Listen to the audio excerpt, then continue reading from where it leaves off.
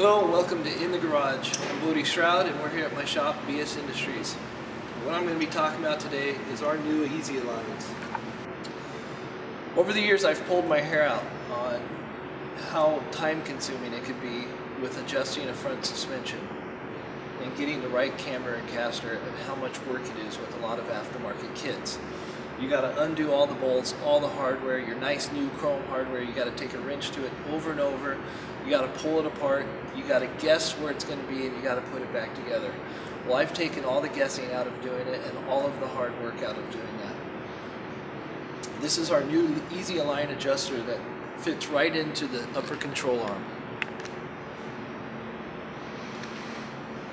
It's pretty basic. What it does is it has two jam nuts and a fixed center nut, which allows you to go in or out as needed for adjustment.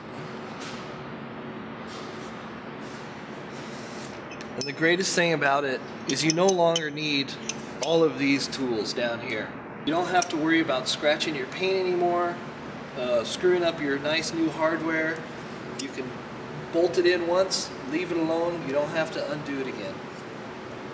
All you need is these two wrenches. You can even adjust it with the weight of the vehicle on the ground. You don't have to take a tire off or a wheel off to make your adjustments and then put all the hardware back together. You can leave everything alone. You got your two wrenches, you break your jam nuts, and you turn the center nut to the adjustment you need. Let me show you how easy it is. The only time you'll really need two jam nuts is when they're locked in place, maybe to hold the center one as you break free your jam nut.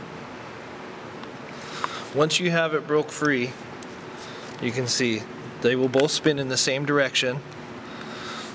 All you do is lock your spanner wrench in and you turn it whichever way you need it to turn. Whether you're trying to get negative or positive caster, negative or positive camber, it's that easy. As you can see, the weight of the vehicle is on the ground and I'm adjusting it. Super easy.